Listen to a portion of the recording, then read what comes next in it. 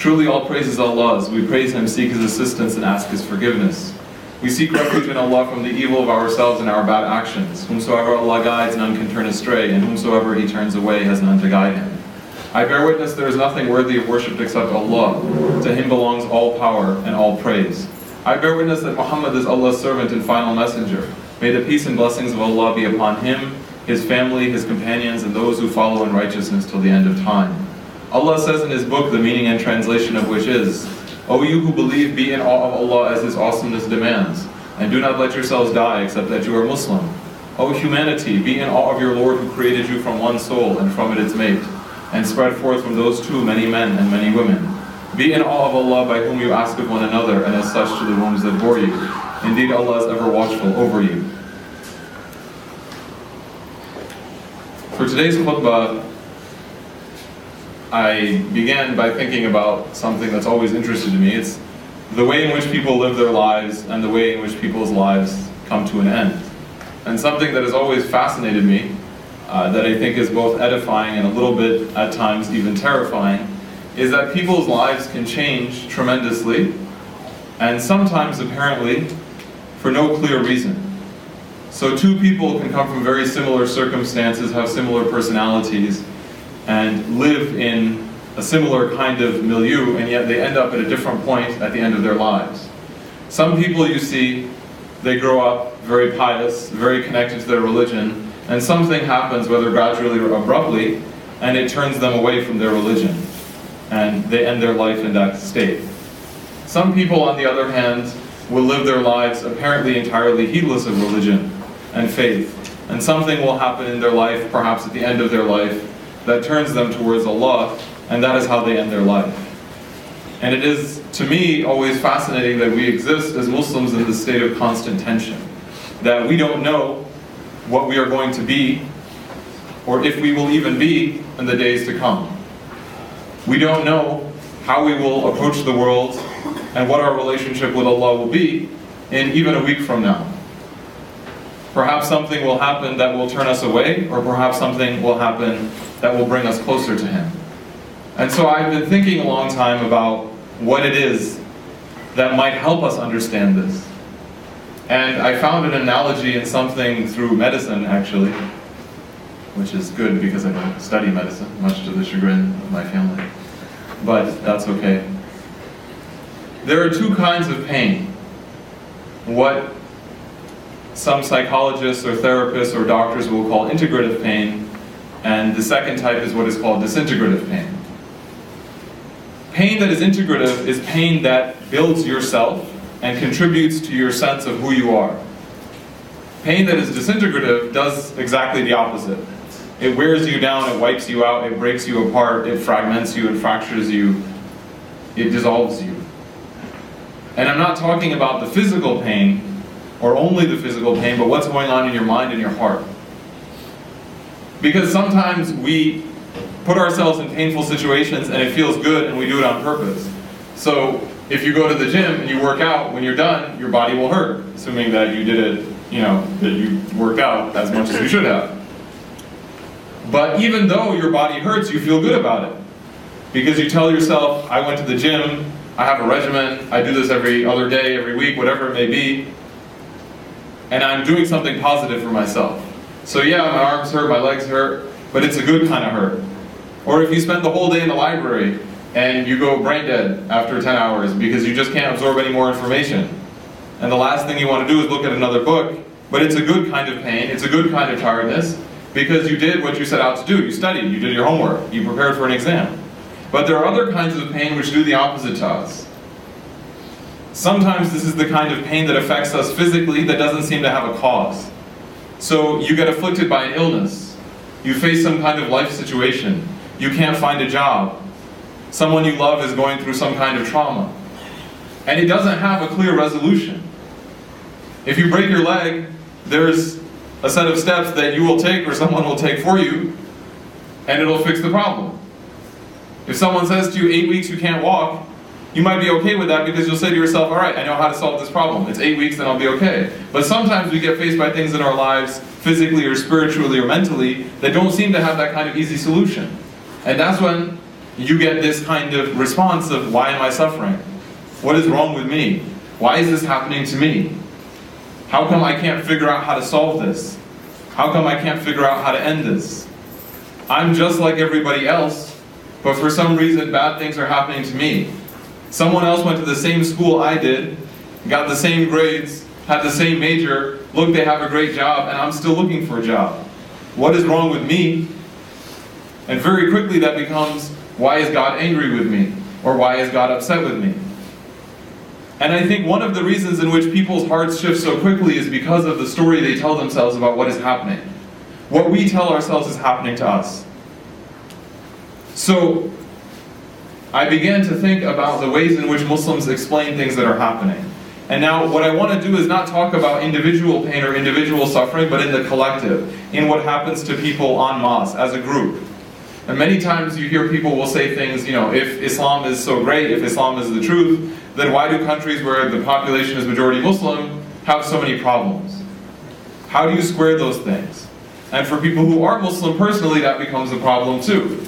Why is it that people who follow my religion in so many parts of the world have so many problems? And one of the answers that I've heard to this recently, and it's really bothered me because I've been thinking about it more and more and the implications of the answer, is that it's happening because we're being punished. It's tied to what I would call a triumphalist narrative of Islam, where anything bad that happens to us as Muslims, wherever we are in the world, is for only one reason, and that is because we are bad Muslims and Allah is punishing us. And so the way in which the question is answered makes you feel that you are at fault, that you have done something wrong, and eventually that you yourself are so bad that there's nothing you can do to fix it. Because the scale of the problem, the type of the problems, are so long in duration that they can't be solved easily. It's not like a simple illness or a simple exam or a course or something like that. You simply can't break it down easily. Now, I want us to think about some things when it comes to this story that people tell. The first is how easy it is for some Muslims to assume that other people are bad Muslims. And that whatever is happening to them is because they deserve it, because they have been unfaithful to Allah, and they have not followed out Islam as it is intended to be. Secondly, what this says about how we know what Allah's intentions are, and how we know what is in the condition of other people's hearts. And thirdly, that we assume that things in the world have such simple causes, and such simple effects. Now, understand me very carefully, I am not saying that the way in which you practice your religion doesn't have consequences for you in this world. Islam can and will, if followed properly, make you and the world around you better. But that does not therefore guarantee that just because you are being faithful to the religion, that everything will work out perfectly for you. In fact, the contrary. That when a person makes a commitment to Islam, when you resolve to do more, to become a better Muslim or a practicing Muslim, then Allah will almost invariably throw something your way to test your faith. Are you being serious?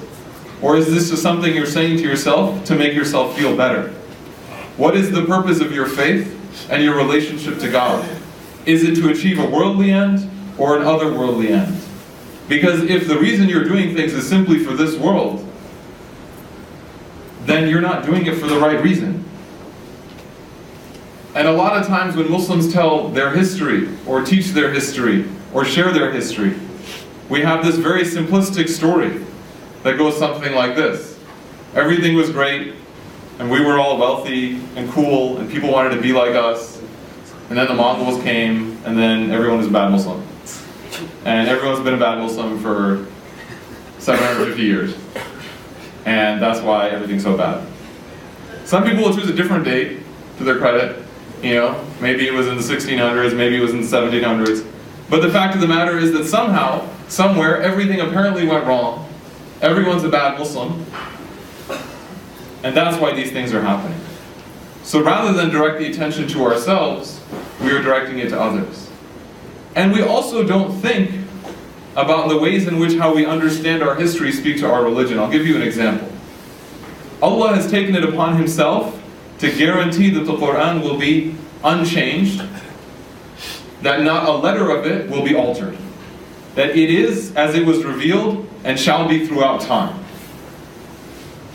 Now some people will say that some decades after the Prophet Muhammad, peace be upon him, passed away, there was all this fitna in the community. There were revolts, there were ugly incidents, there were bad leaders, things happened. Not very pretty things. Yet perhaps the way in which Allah chose to preserve the Qur'an, because it is in His wisdom to do as He sees fit, was through this fitna. Because there was no one central authority that everyone could agree on, nobody had the ability to tamper with the Qur'an. Nobody could touch the sources of Islam. Now, if we have a very simple reading of history, we will deny ourselves that. And in the second part of the khutbah, and again I'm setting records for fastest first parts of khutbahs, but in the second part of the khutbah, you'll only get that if you're here for Eid. In the second part of the khutbah, I will talk a little bit about what this means for us personally, about how we can apply this positively to ourselves, and how we can affect our Islam, and the way in which we live and improve our Islam. أقول ما تسمعون واستغفر الله لي ولكم ولسائر المسلمين من كل ذنب فاستغفروه إنه هو الغفور الرحيم. I say what you hear. I ask forgiveness for you, for myself, for you, and for all those who believe. Seek forgiveness from Allah, for He loves to forgive and forgives most often.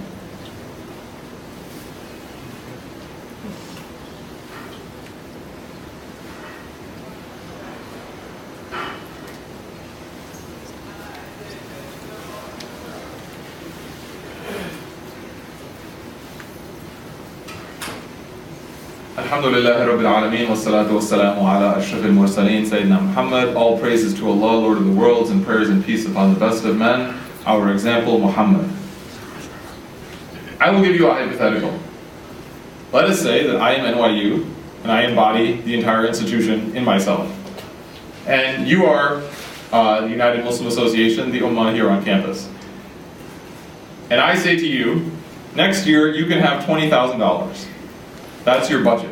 I don't know if that's really your budget, but bear with me. If it's not, I apologize. Maybe it's something to aspire to, or something to be embarrassed of. I have no idea. It was a lot lower when I was here. Now, maybe the shura, the board, will sit down and say, how do we want to spend this money? And some people might say, I think that we should concentrate on the people who come here every day, and we should put this money to work for them. And perhaps some will say, no, I think that we should spend the money on reaching more people, more Muslims, and bringing them here, and giving them a space where they can pray. And maybe some could say, I think we should spend more of our money and more of our energy on improving the image of Islam. Because right now this is a very negative thing going on, so why don't we put our energy, our resources towards that, and orient our year towards that. And let's say out of these three choices they choose one, and at the end of the year they do a review, and they say, it didn't work out the way that we thought it did, or that we thought it would or it should. Now if you hold this simplistic reading, you will assume that everything went wrong, or that it didn't work out as it should have because everyone was a bad Muslim. This conversation, this reading of history is often, or most often, used to put an end to any kind of debate or discussion in our communities. So rather than think openly and honestly and have conversations directly and forthrightly about what we can be doing, what we should be doing, what we've done wrong, where we can improve, this puts an end to everything. Because it's as if someone is telling you, no, all your ideas are useless, it's just because somebody's a bad Muslim and that's it.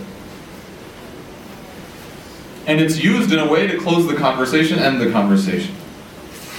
And for a lot of people, this leads to the kind of disintegrative pain I was talking about before. Because they have no way to articulate what they're feeling, they have no way to articulate what's wrong with them, and so their image of Islam and their understanding of their relationship to God falls apart. And this is why you see many times in people's lives, they can have apparently a very strong practice of Islam, and something happens to them, whether you can see it or not, and then within a few weeks or months they're a completely different person. Because they can't reconcile what has happened to them with their religion. They can't figure out what the purpose or relevance of what is happening to them is. And so, I will make a couple points here. The first is that if you tell someone that anything that is happening to them that is bad, that is negative, is because they have failed as Muslims, then you will probably lead them in one of several directions. Either they will become so consumed by the practice of Islam that their entire focus of their ibadah will be to lifting their circumstance. And if it doesn't work, then they will assume that the ibadah doesn't work. I prayed for 5 years for Allah to fix this problem, it wasn't fixed, therefore He's not listening to me, therefore what's the point? Why should I pray? You hear this very often. Or people will become very arrogant and assume that it is deficiencies of others that are causing the negative circumstance, and then they turn into people who hate the people around them, who judge or look down on the people around them. And this is a very common thing. People get so wrapped up in one idea or one image of what their religion is supposed to be, that when something different happens, something new happens, they don't know why it happened, and it all falls apart. Do you know why Darwin put an end to, at least in many circles, a certain vision of how the world works? It wasn't evolution. It was something different. Many people in the 1700s in Western Europe and the United States, they came to believe in this idea of a watchmaker God. You've probably heard of this, right? God makes this beautiful, perfect universe, sets it in motion, and then removes himself from it. And they believed that through their reason they could figure everything out, they could fit all the pieces together, and this was ultimately because the universe was benign, it was mechanical, it was simple. And Darwin came along, and his idea, his image, was that no, the universe is full of struggle. The only way in which life progresses, in his view, was because animals, different species, are struggling all the time. They kill each other for resources, and the ones with the best traits, the most fit, those are the ones that survive. So suddenly it introduced this very negative image of what the world was like. There was pain and there was suffering, and this is how life worked. And for a lot of people, they couldn't reconcile the two, and it fell apart, and they found themselves embarrassed to even hold religious beliefs. So you find in many academic settings, you talk to people, and if you talk about religion, they become really uncomfortable, as if it's something for people who are not very intelligent. Because they got so wedded to one view of what things are. The second point that's very important here is that when something happens to you, it's an opportunity. It may well be that Allah is bringing something negative on you, something hard on you. But it is not in our interest to see it merely as a punishment, but as a gesture of mercy. Because there is such a thing as tough love. Right? You ever have like a nephew or a niece and you want to just give them whatever they want, and their parents are like, no, stop spoiling them. Or their parents are like, no, you can't have chocolate, and then their grandparents show up and like buy them the whole like aisle in Walgreens because they just don't want to like say no because they don't have that relationship. And parents will say to their children, even if their children are crying and whimpering and whining, no, no, no, you can't do that. There is such a thing as tough love. When something happens to you, when anything happens to you, see it as an opportunity not only for reflection, but for improvement. There is really nothing like when you get the chance to pray late at night, when you are hurting, and you are literally, metaphysically, physically alone with your Creator, and you have that connection. Many times the things that seem negative to people are the only things that, because of our arrogance or stubbornness, bring us closer to Allah. So rather than see it as Allah is punishing me or angry with me, it may very well be the case that Allah wants more of you and expects more of you, and He is doing this to jolt you out of your complacency. The people who were most tested of all were who? The prophets, peace be upon them. They were the most tested, and yet what were the prophets known as? Khalilullah, the friend of Allah, Ibrahim. Habibullah, the beloved of Allah, Muhammad. May Allah's peace and blessings be upon both of them. And yet they were tried day in and day out. The trial itself was an indication of God's love for them. And those who were left untried, it was as if God didn't care about them. That they had become so arrogant, so stubborn, that they had simply left the path. We should be very careful of assuming that if everything is going well, that means that we are good people. And we should equally be very careful not to assume that if things are going badly, that it is because Allah is angry with us, or Allah wants bad for us.